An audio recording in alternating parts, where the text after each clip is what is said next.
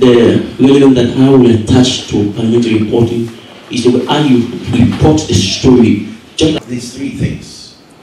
It's not to say that there are no other markers. For instance, another marker of democracy. The Parliament of Sierra Leone through United Nations Development Programme (UNDP) has concluded a two-day media training sessions on parliamentary reporting for members of Parliamentary Press Gallery on Tuesday 10th August and on Wednesday 11th August at the Administrative Building of Parliament in Freetown. According to Deputy Director of Public Relations of Parliament, Sheikho Lamin Toure, the theme for the training is human capacity building for Press Gallery. He says the importance of the training was to capacitate journalists on their reporting skills on activities of parliamentary processes and procedures. In his presentation, the Deputy Director said the leadership and the administration have special regard for Press Gallery for their tremendous roles in reporting on the activities of the Parliament of Sierra Leone. He cited Section 103 of the 1991 Constitution, which says members of the Press Gallery could report on the proceedings of Parliament, but should do so within the confines of the law. Section 103 and paragraph A and B is saying that members of the press could report on the proceedings of Parliament, but they should do so within the confines of the law, and that they should not do so to find favor or otherwise in want of good faith, or do so maliciously. That's what it is saying, that you should report. You can take your information from either the voting proceedings, from the answers, or whilst contemporaneous proceedings are ongoing in Parliament. But make sure you do so within the spirit of the debate and not otherwise in want of good faith or maliciously to malign a particular member of Parliament or not, or to misrepresent or misreport what had actually transpired in Parliament.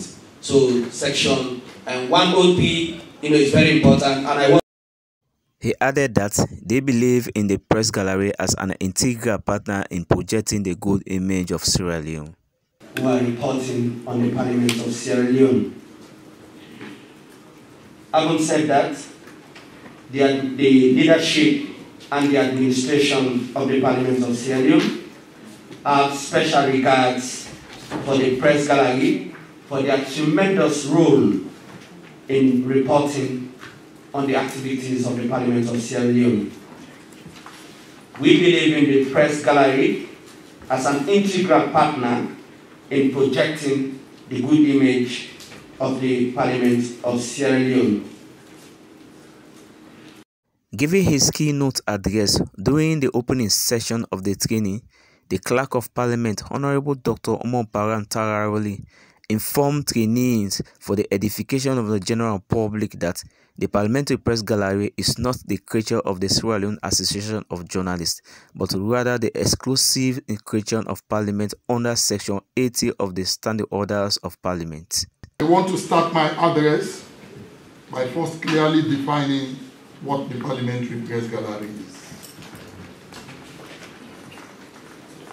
The Parliamentary Press Gallery is a creature of Section 80 of the Standing Orders of Parliament.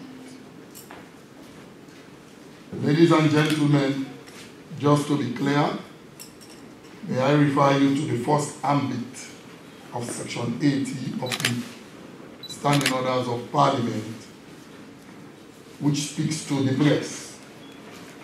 And it states, the Speaker may grant a general permission to the representative of any journal to attend the sittings of Parliament under such rules, underlined, under such rules as he may from time to time make for that purpose.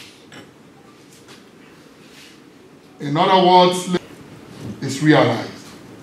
We'll make sure as an arm of Parliament in the parliamentary budget, a line is put for the Parliamentary Press Gallery so that you are able to run your activities on the country.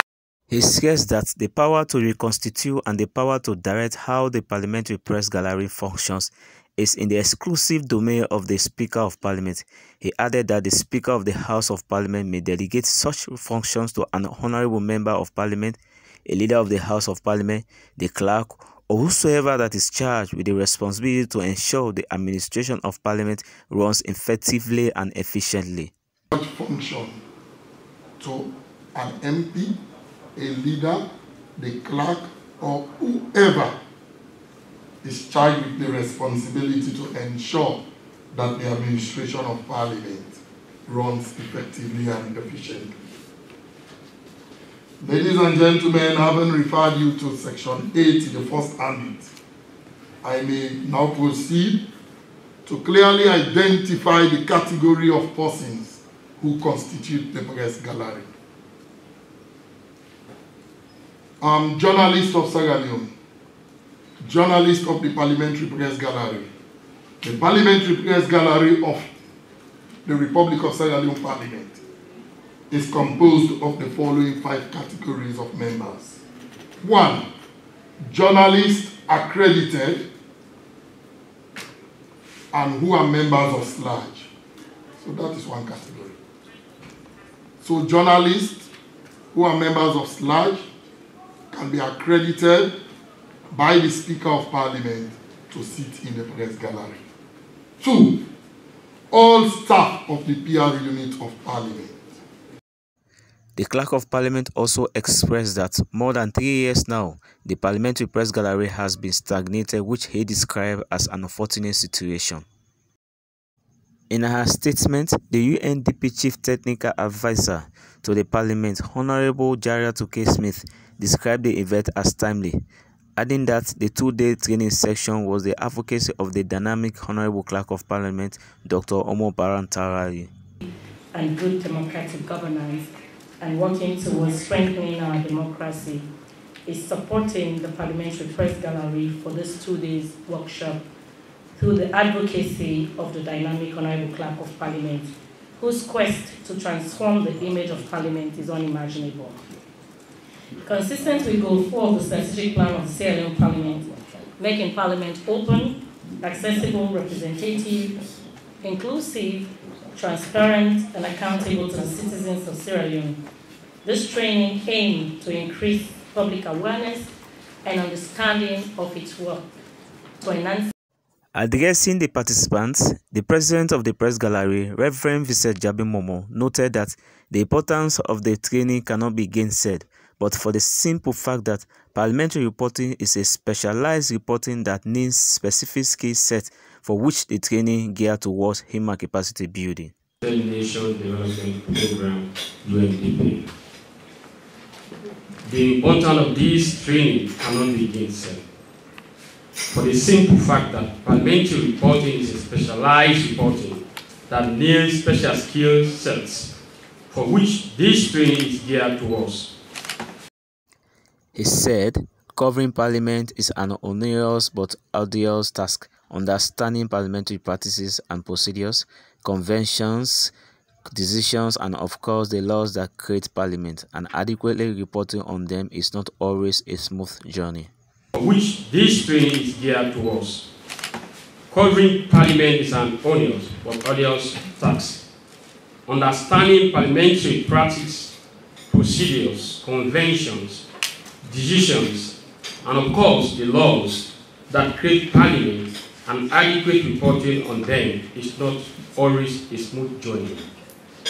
As journalists, we have been constrained with adequate knowledge, inappropriate reporting on Parliament. Thus, the need for this training is timely and enormously necessary. He said, as journalists, they have been constrained with adequate knowledge and inappropriate reporting on Parliament. Thus, the need for the training was timely and enormously necessary. Then, it's not always a smooth journey. As journalists, we have been constrained with adequate knowledge, inappropriate reporting on Parliament. Thus, the need for this training is timely and enormously necessary. I urge my colleagues to make good use of this opportunity by being attentive, punctual, attractive, because the knowledge that is to be gained will be useful to in our sojourn as parliamentary journalists. Some of the participants had this to say. That was organized by Parliament with support from UNDP. The training is a capacity building training workshop. It's purely for journalists that are reporting for Parliament. The essence of the training basically is to ensure that reporters or journalists who are reporting on parliamentary proceedings, parliamentary sittings, oversights and committee meetings are well afraid with basically how the process goes on and how they're supposed to report on it. Remember, reporting in Parliament requires special skills. So it is only when you attend trainings, such trainings, you'll be able to know basically what are some of the issues, what you need to know, what you need to do in order to ensure that you work. You know, parliamentary reporter is different from those reporters going out at Kube, Kinjimi, and to do reporting. It's different. When you come as a journalist in Parliament and you want to be a parliamentary reporter, you must be credible. Like the interim president told us that credible in the sense in your dressing, the way you report in different areas, you have to be credible, right? I learned also that you have to do more research as a parliamentary reporter. Not everything that you need to report, not everything that happens here in Parliament you need to report on. There are some things you don't need to report about it. You need to listen to audacity. The audacity has been given to you for you to do that. Reporting for Beyond Borders Network Television, I am MOHAMED Amara Gando.